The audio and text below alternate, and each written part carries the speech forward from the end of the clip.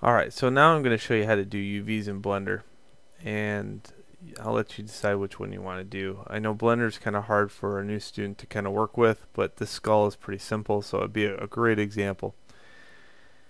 First off, making sure the subtool is all one subtool. They're at the same level divide, etc. and so forth. If you followed all the video so far, you should have that. And I'm just going to go down here to this export. Okay. Where I'm going to export just no texture, quad poly, merge, group. And the scale is at 1. Very important. The scale is at 1. Okay. Export. So what I would do here is use your natural hard drive space if you're on a Mac to do this. The reason being that Blender is a complete pain to navigate with. So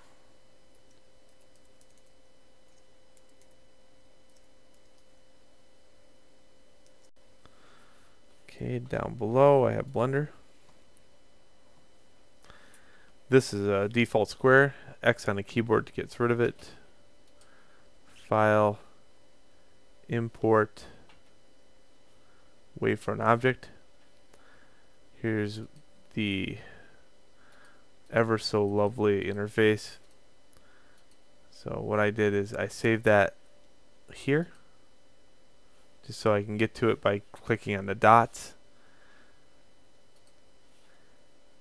I'm going to clamp scale at 0.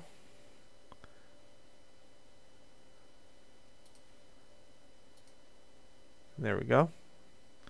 Okay, now let me get my bearings. Okay, good. See, that wasn't bad. So here's how to navigate. Alt, middle mouse button, allows you to rotate. Alt, Shift, allows you to translate. Alt, Control, allows you to zoom.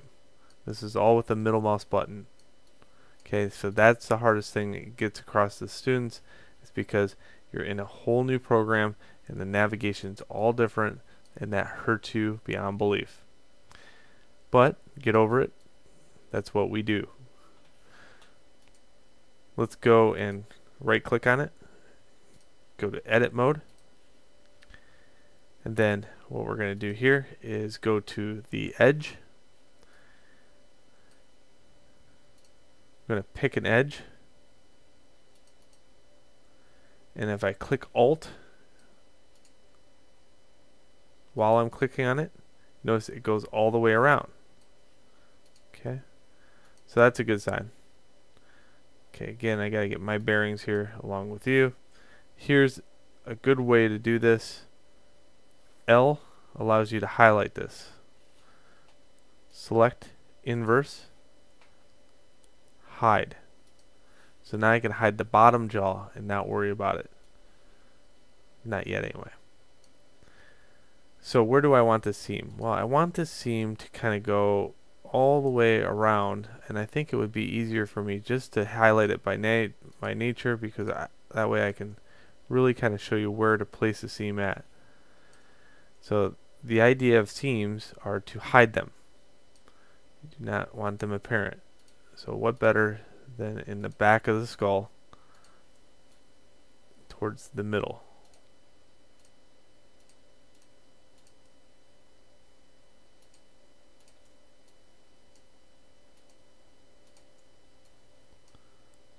Holding shift, I'm going to go and highlight these all the way up to the front.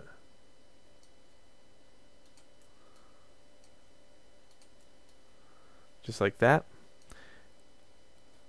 Control E, mark seam. Okay. Now, if you go here, right on this line, and right click, you can split area. And then I can choose UV image editor. Just to test out this, I'm going to hit L and then U on the keyboard, unwrap, and sure enough it unwraps it. And you can see it unwraps it really well. Okay, that's good. So now what I'm going to do is reveal the bottom And you can see the bottom is horrible. Again, highlight one component, hit L, select inverse, hide. In this case, I'm going to do the bottom jaw. And the bottom jaw is really super easy. Again, I want to hide the seam. ZBrush wanted to put the seam in an area that was kind of stupid in the fact that the teeth would have got messed up. So I want my normal map and displacement map and everything else to be nice. So I'm going to have to put it here on the bottom half of the jaw, away from the teeth.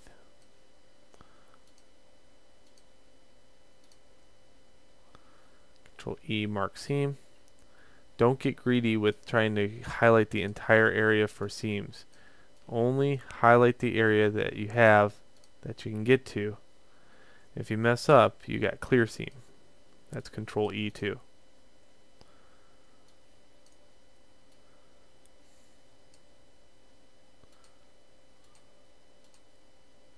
Once in a while you might grab a part and move it around, just right click and it cancels out that. I think you see me do this every once in a while.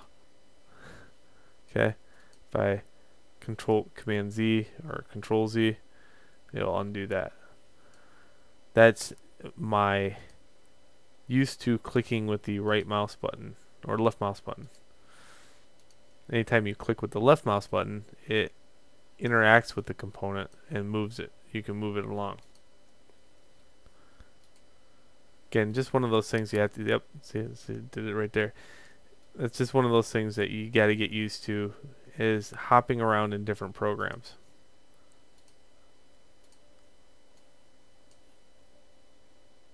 You ask any senior level modeler and they will tell you that they probably know about 3 or 4 programs by heart.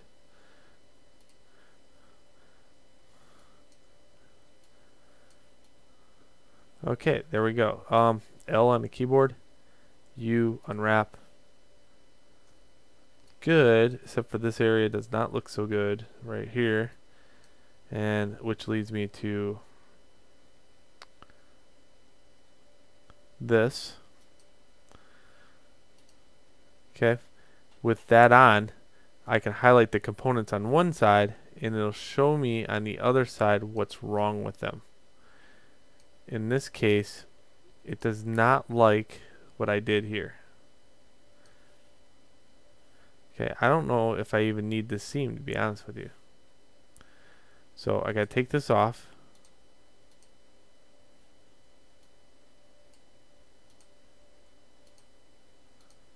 And Alt allows me to click in that area all the way around. Control E, clear seam. L, U, unwrap. And that looks so much better. That means all the detail is going to be in this area, however. So is that enough texture room? Again, what is that area? It's over here. So yes, it is enough room. All the major area should be around this area right here. Good. So I can reveal this, and together hit L, U, unwrap, and it'll unwrap both of them together. Now over here I have the ability to highlight islands. That is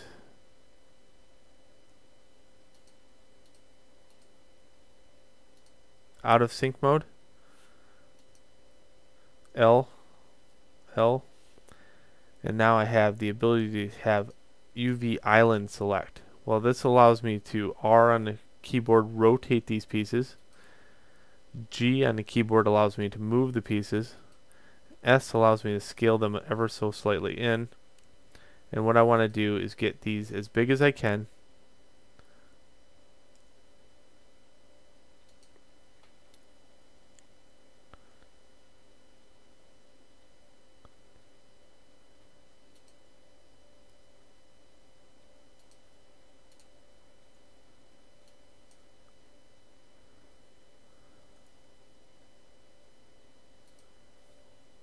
And I want to keep them uniform too, however. You know, if one's about, I look at the size of the polygons here, and I look at the size of the polygons here. I want to keep them within the same scale.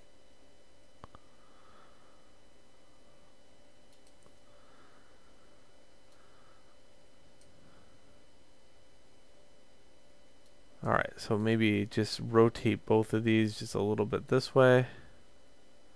Scale them up.